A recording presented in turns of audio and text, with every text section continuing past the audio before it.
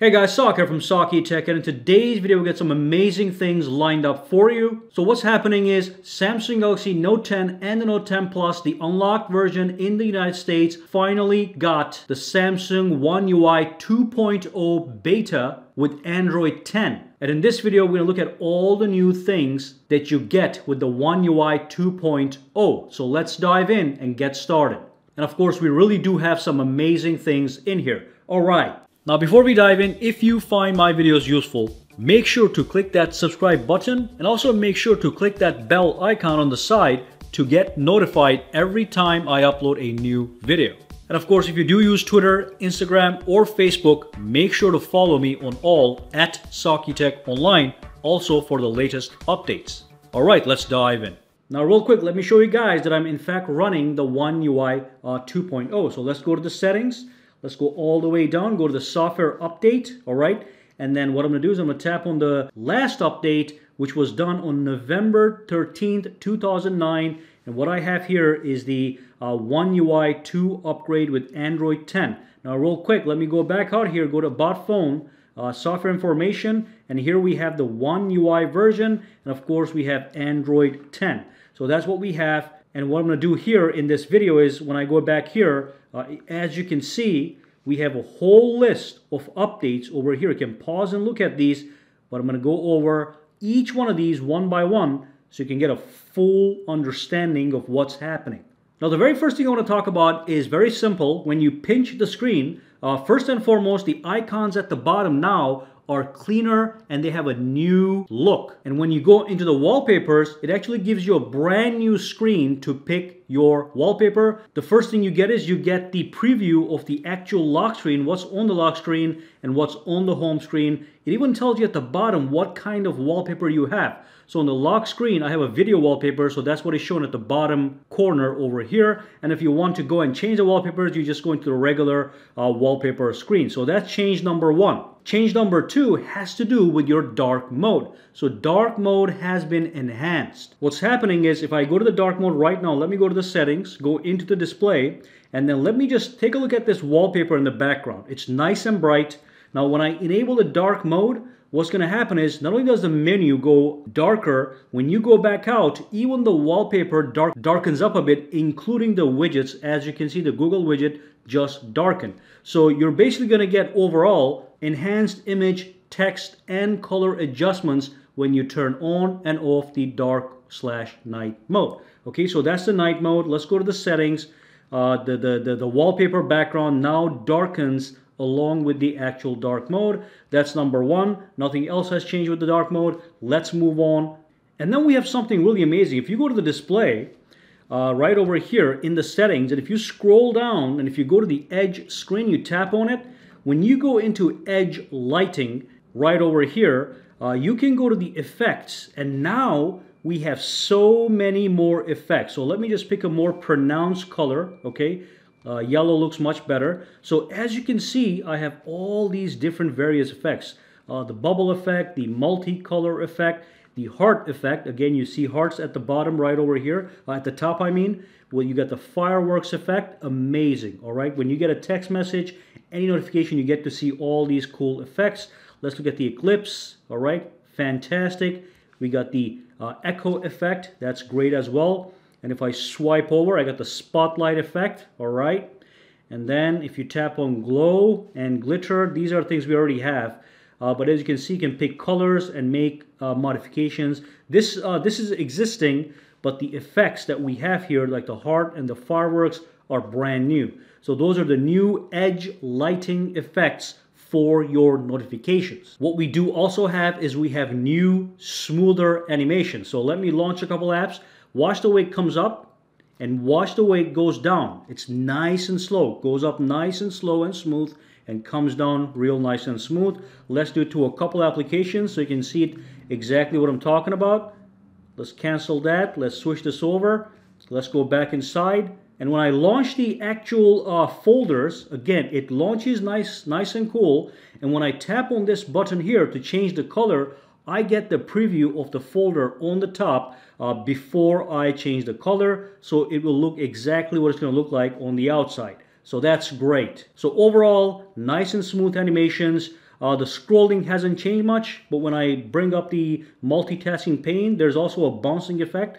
So as you can see, there's a little bouncing effect on the sides, which we don't have right now on the One UI of the first generation. Now the other thing that we have is we have brand new full screen gestures. So again, if I go to my settings and if I go into my display and if I go into my navigation bar, if I tap on this one, over here we have the full screen gestures. So when I click on the full screen gestures, now we have the brand new look with only one line at the bottom. Now when I go to more options, you still have that old styling, which is right here. It gives you 3 buttons at the bottom, so you can go up, you can bring the multitasking pane from here, you can go back inside. But with this one, I can actually go in here and I only get 1 button at the bottom. It can take me home just like this.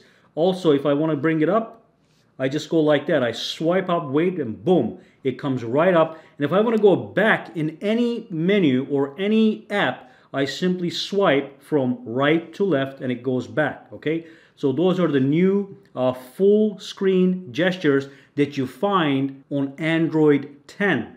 And of course, you can also adjust the back gesture sensitivity. So if you make it super sensitive, it goes back very easy. If you make it less sensitive, you have to put some work into it for it to go back. All right, so that's the new full screen gestures.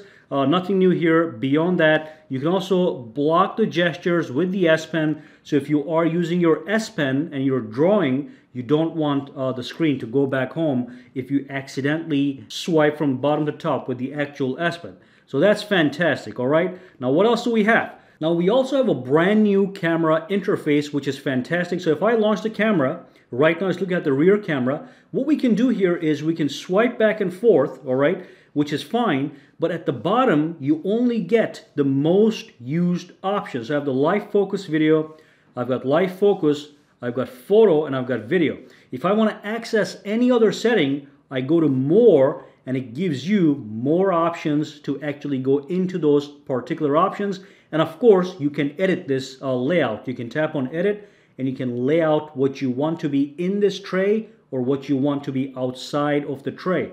So even this interaction here is customizable. But again, they want to make sure you are able to clean up your camera and have things you need right here. But if you want to go even more, boom, it's on the corner. Now, one more thing we have with the camera, which is fantastic, is if you go to photos, and if I zoom in and zoom out, at the bottom, I've got shortcuts. So I got the 0.5x zoom, okay, or I can just go to 2 times optical zoom, or I can just, boom, go to 10 times zoom. So those are some new camera effects that are fantastic as well. And then we also have the new device care. So if I go to the settings and if I scroll down again, if I go to device care, it's got a brand new modernized look. We have the same old functionality, but a brand new look. If I go to the battery, boom, that's what we have. We can also tap on app power management. It expands to give us more options. I even have an extra setting here for wireless power share that allows me to limit the battery. So if the battery goes below 30%, the wireless power share is not going to work, and that's going to save me more battery. And again, if I go to the storage, looks different, but the same functionality. I can clean it by tapping this button. Take a look at the new smooth cool animations. So that's fantastic. Same with the memory right over here. We've got the RAM management, and I can clean this, and it's going to look a little bit different with the same functionality. But again, we like to see new stuff, new animations, new graphics. So that's the device care. Again, one more thing with this one is if you go in here, if you tap on the bulb icon over here, you get some extra options in here that you can play with once you get this. It gives you suggestions and it gives you notifications of what I think, what it thinks you should do to optimize your smartphone. What we have now is a new focus mode. So if I pull this thing down, what you're going to see over here is you're going to see the new focus mode that just popped up. And basically, you can access this from here, or you can go to the settings. You can go into the digital well-being and parental controls. So you click on it, it's going to take you to digital well-being. Just tap it, it's going to be right there. You're going to be right here. And then over here, what we have is we have the focus mode. This is designed to avoid distractions from your phone and keep your life in focus. So if I wanted some work time, I would tap on the work time, and it says Focus mode helps you avoid distractions from your phone and keep your files in focus.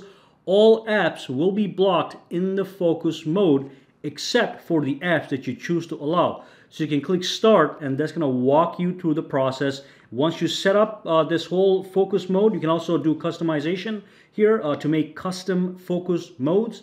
You can go back here and simply enable it by tapping this, no problem. So that's the new focus mode.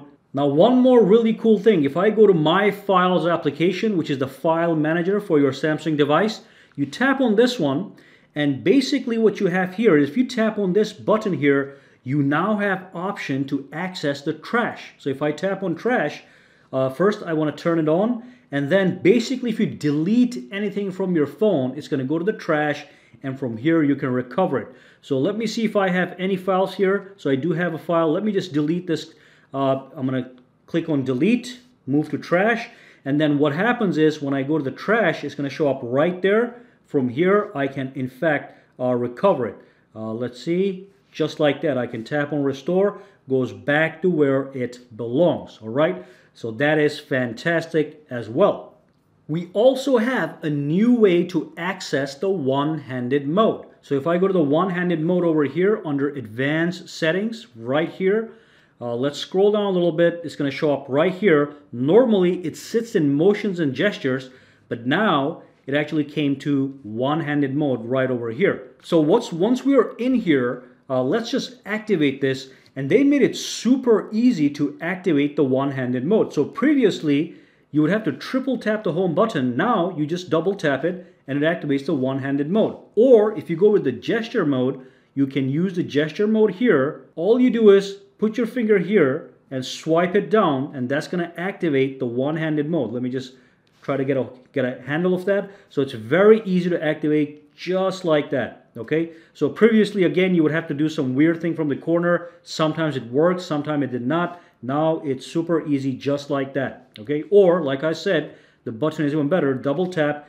boom, you've got the one-handed mode, and you can use the entire phone with one finger. So that's fantastic. When you're done, tap on the black area, boom, goes right back out. All right, so these are some of the new features that we have on the One UI 2.0 for the Samsung Galaxy Note 10, the Note 10 Plus, the S10, the S10 Plus. If you do have any questions, comments, or concerns, drop them down below and let me know. Guys, for now, have a fantastic day, all right? All right, so if you found this video useful, make sure to subscribe to SAKITECH by clicking that button, and also click that bell icon on the side to make sure you get notified every time I upload a new video.